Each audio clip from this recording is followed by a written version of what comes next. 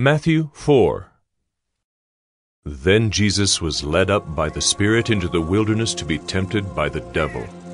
And after fasting 40 days and 40 nights, he was hungry. And the tempter came and said to him, If you are the Son of God, command these stones to become loaves of bread.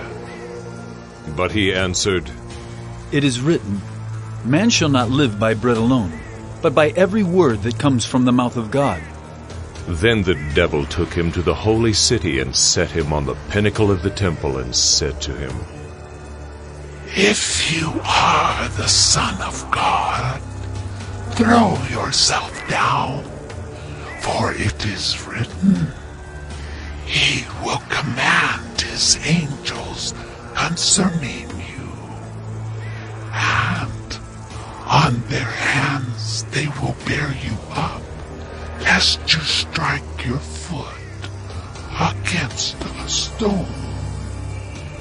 Jesus said to him, Again it is written, You shall not put the Lord your God to the test.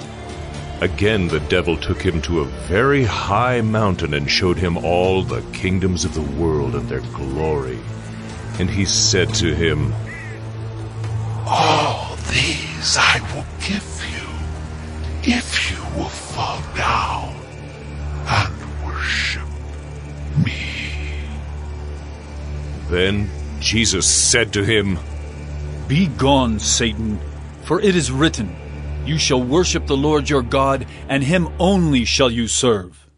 Then the devil left him, and behold, angels came and were ministering to him. Now when he heard that John had been arrested, he withdrew into Galilee. And leaving Nazareth, he went and lived in Capernaum by the sea, in the territory of Zebulun and Naphtali, so that what was spoken by the prophet Isaiah might be fulfilled. The land of Zebulun and the land of Naphtali, the way of the sea, beyond the Jordan, Galilee of the Gentiles. The people dwelling in darkness have seen a great light, and for those dwelling in the region and shadow of death, on them a light has dawned. From that time Jesus began to preach, saying, Repent, for the kingdom of heaven is at hand. While walking by the Sea of Galilee, he saw two brothers, Simon, who is called Peter, and Andrew his brother, casting a net into the sea, for they were fishermen. And he said to them, Follow me, and I will make you fishers of men.